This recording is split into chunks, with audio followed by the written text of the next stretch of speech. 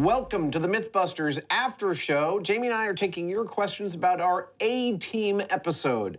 First question, Jamie, how on earth, it's, I guess, for me, or for the whole crew, how did we get Jamie to dress up as B.A. Baracus?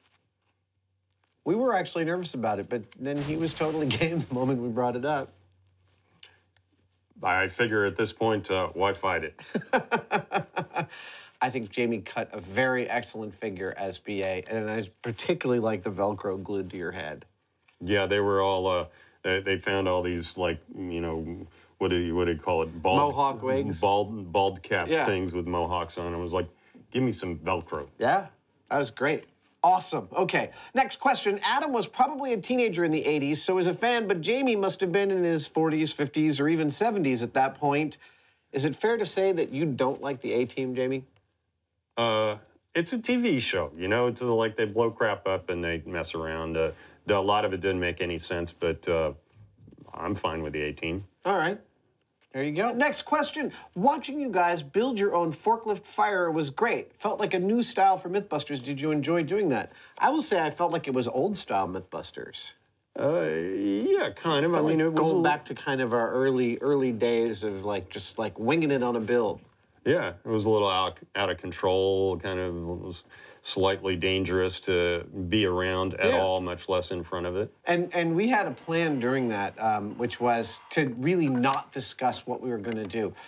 You know, after all these years, we can kind of smell a build that will probably work out, and that one smelled like that, so we tried not to discuss any facet of it until we were, you know, cameras were rolling and the materials were in front of us, and that was fun.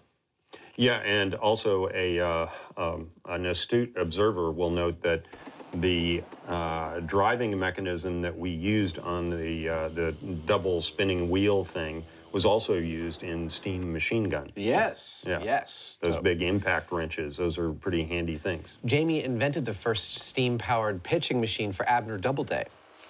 All right, next question. How much of your A-Team build was genuine and how much was planned earlier? I think we've already just answered that. Yeah, I mean, when do we not do something that's genuine on this show in a build? Well, but I mean, you know, we could have talked all the way through how that build was going to go. And like I said, you know, we left all the details of that build to the actual day. Oh, okay. Next question. Were you surprised that you couldn't get their log cannon to work?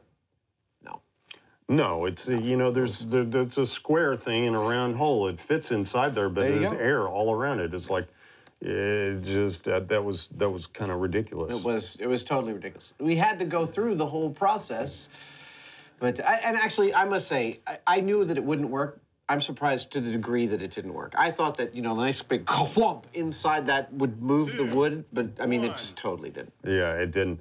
It's funny looking at the TV show, you can almost see the grips in the background taking the 2x4s and kind of going like that. Well, they're foam 2x4s, I'm sure, yeah. Throwing them at the bad guys. All right, next question. Where was Adam when Jamie's log exploded? I was hiding behind one of the doors in the shop. I was like peeking around like this because I knew what he was doing and I didn't want to be near it. Next question. The manhole test was cool, but I still don't quite understand why you started without a sewer. It's called a control. I think we explained it, right? So the A-Team took the trouble to attach the dynamite under a manhole cover with a sewer underneath it. Well, if that was for any specific reason, the only way we're going to be able to determine that would be to compare it against dynamite just sitting on the street. Yeah, because the idea was to throw the car, not to actually, like, damage the car. Or kill the guy inside, really. It's not the car we're worried about, it's the juicy center.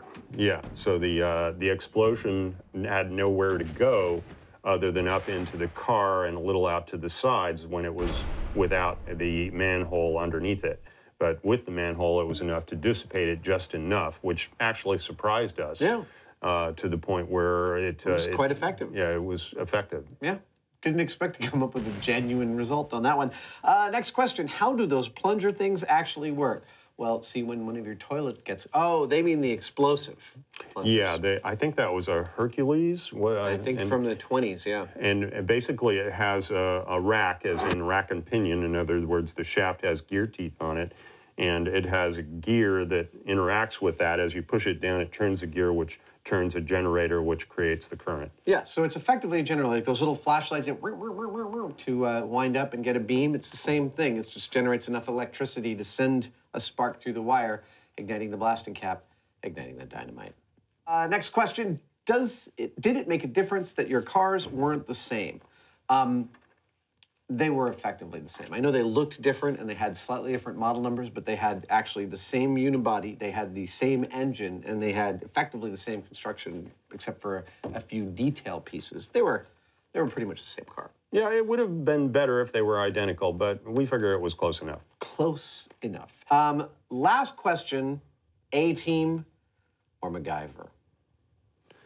I'm gonna have to go with MacGyver on this one. There's at least there are far more testable things in MacGyver's universe than there are in the A-Team universe. I mean, you know, both were outlandish, campy 80s television shows, but MacGyver was often doing stuff that was at least somewhere close to reality, where a lot of the A-Team stuff was just like, are you kidding? If you have an hour before the bad guys come back, you're gonna build a propane cannon with a square peg and a round hole and that you can't reload, but somehow it reloads itself magically instead of just running away? Yeah.